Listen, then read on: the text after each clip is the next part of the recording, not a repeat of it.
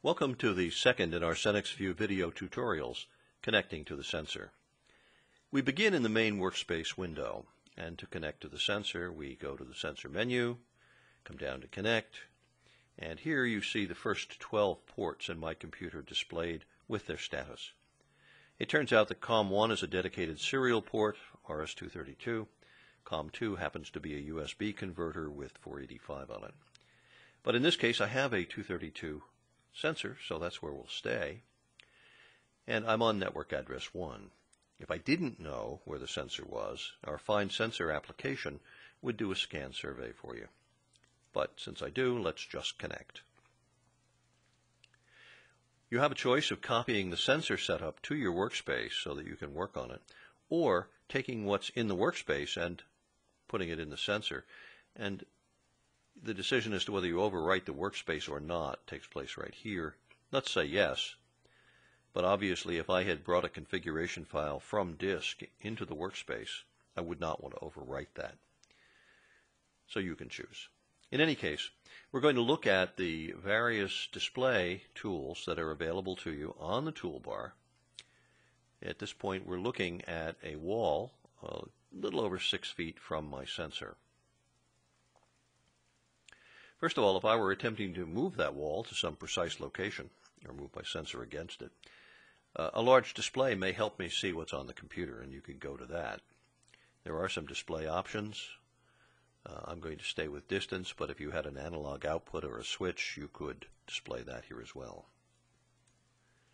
There is a data chart option. It can be a strip chart, an oscilloscope, or it can be set for single pass. I happen to prefer strip chart. I've got the gain set for maximum, which indicates 0.010 of an inch in each box in the vertical axis. And here we've got some environmental noise affecting our 6-foot measurement to the point of about 0.030 of an inch. And it may hold still for a while, plus or minus 0.010, and then bounce up. This is typical of what's going on in the environment. In a laboratory environment, I can have it sit plus or minus 10 thou all day long, as long as I don't disturb the temperature or the air movement in the room. I can also change the x-axis speed here. If I wanted to look for a longer period of time, set it for 1 minute per division, but you will be watching the grass grow while that takes place, as you can see here. Barely. One more thing of interest if you're trying to characterize a sensor is the statistics package.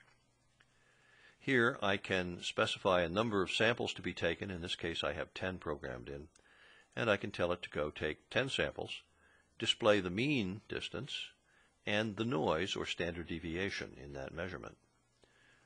I'm never happy with all zeros. And inevitably, if you take the measurement again and again, you'll see the noise will change. But generally speaking, you get a noise reduction equivalent to the square root of the number of samples you take, which would be of great value to you in either selecting how you configure your sensor or how you interpret your data. But again, this statistics package is for evaluating the environment your sensor is in. In our next session, we're going to get into the actual configuration of the sensor, and I'll show you how you can do that real time. One other thing in the data display mode, however, that's worth pointing out here, if I go to the Edit menu, I can go to User Preferences. There are several choices here that you can review offline, but one of them is distance units. If I were in a metric environment, I might want to see this in centimeters, for example. And having selected that, you now see 188 and change displayed. So those are some of the highlights in the Connect to Sensor space.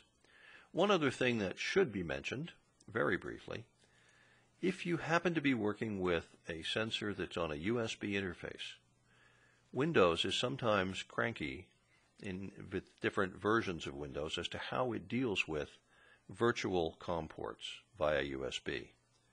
And those will be dealt with in a separate tutorial in greater detail. If you have a problem with that and the tutorial about USB interfaces is not on your CD, give us a call and we can help you out.